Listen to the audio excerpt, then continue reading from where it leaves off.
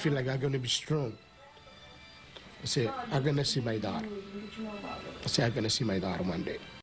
Gresci Correa's family tonight is desperate for answers. They say they knew that something was wrong when Correa didn't show up to pick up her 2-year-old girl on Sunday. WBZ's Lisa Gresci is live for us in Boston tonight, where family and friends have set up a memorial for Gresci. Lisa?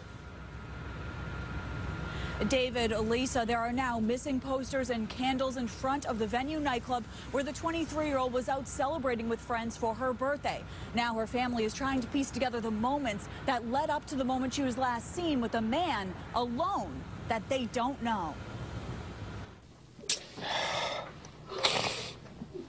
It was an update 23-year-old Gresci Correa's family didn't want to hear. Police now believing she was kidnapped.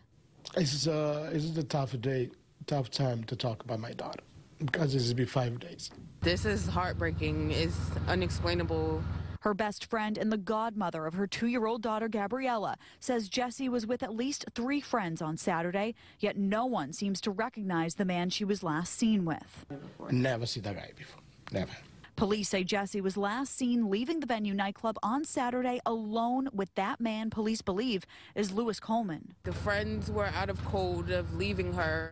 Her family knew something was wrong when Gresci was supposed to pick up her daughter and didn't show. Sunday, when the grandmother called, she don't answer the phone, so everything's like it started to be crazy.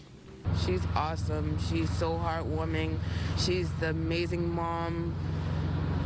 I just can't describe her. She's very smart. She's everything. Their message for whoever took Gresci: bring her home.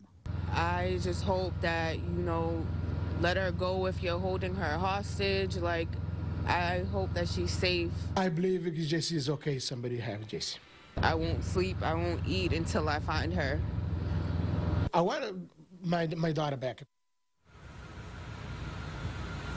Gresci's friends and family say it's very unlike Gresci to not answer her phone, and she would be posting on social media if she could be. If you know where Gresci is, call police. Reporting live here in Boston, Lisa Gresci, WBZ News.